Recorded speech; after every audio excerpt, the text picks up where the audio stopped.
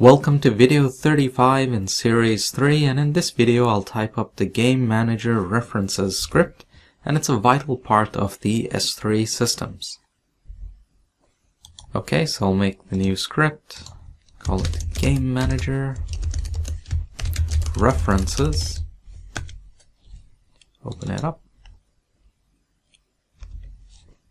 Okay, as usual, place it in the namespace, S3.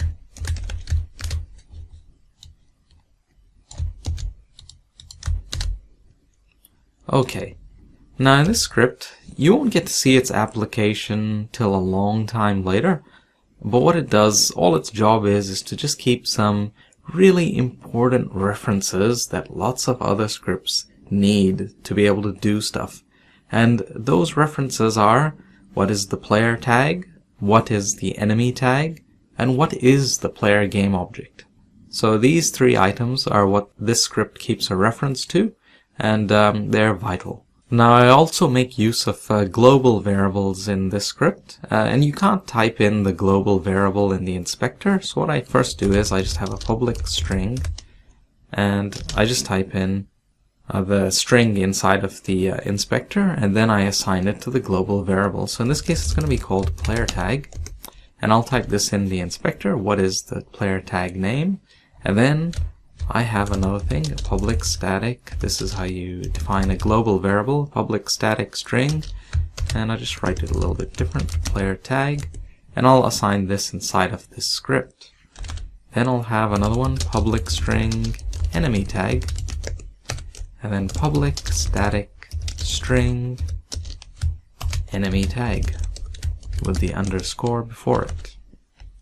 And lastly, I'll have another global variable, which is public static game object, and this is going to be the player.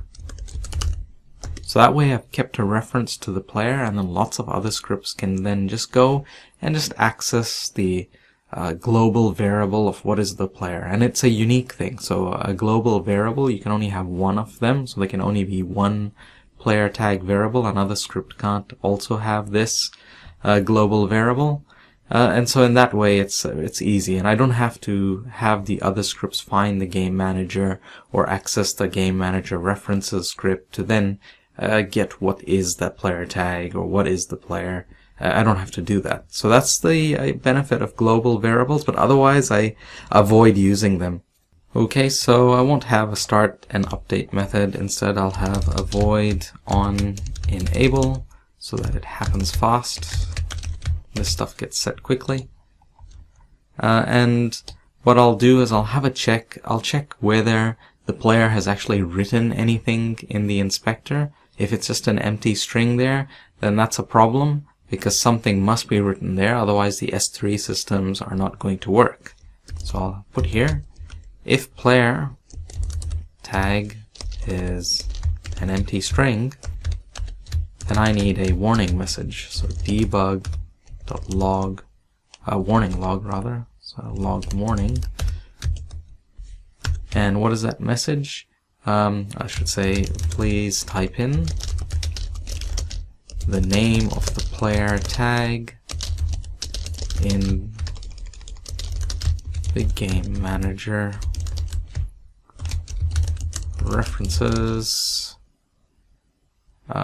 inspector slot.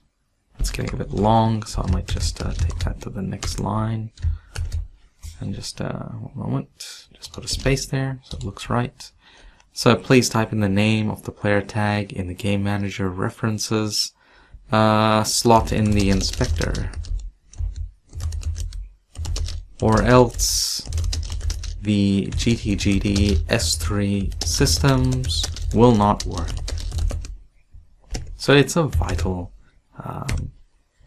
bit of code that needs to be there. Oh, and of course I need to have my brackets. That's better. Okay, and I will do exactly the same thing for the enemy tag. I'll say here, if enemy tag, if it's empty in the inspector, then I'll type in here, if the enemy tag. Okay, good. Then I need to actually assign it. So I need to say player tag is equal to player tag, what has been written in the inspector. Same for the enemy tag. Enemy tag. Okay, and then lastly, the player, which is game object, is equal to game object dot find game object with tag. What is that tag? Of course, it's the player tag. So now a reference will be kept to the player as well. Okay, so I'm pretty sure that's all I need. So I might as well go over to Unity, go over to the game manager, drop this on. There you can see the two public variables, player tag and enemy tag, waiting for me to type something in. When whatever the values of these are, they will then get assigned to the global variables. You cannot see the global variables in the inspector, so you can't type in stuff for them there, which makes sense because I guess they're global and accessible to all scripts immediately. And I guess the player as well is then just found using the player tag. Right, so if I hit play now, there we go. So I've had a problem. Let's have a look what it says. Please type in, yep, in the inspector, or else the systems will not work. Yep, another warning message. And then another one too, because I'm trying to assign something and it's not defined. So let me have a look at that. Because the empty tag, of course, an empty string, there's no such thing as a tag with that. So let's have a look at that. It can't find a game object with the empty tag, with an empty string, because there's no such thing. There's no such thing as a tag that's an empty string in the game, in the system.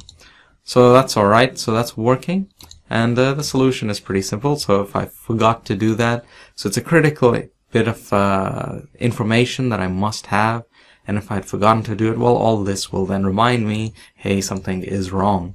Now I already have those tags, so there's the player tag and the enemy tag, so I'll just type them here. So player, enemy, okay. Now this time it'll be okay. There we go. No errors, no nothing. And now there's also a reference to the player game object itself. Perfect. So that's pretty much it for this video. We've implemented a pretty important script, but you won't really see the application of it till much later. Anyway, thanks for watching and keep moving onwards.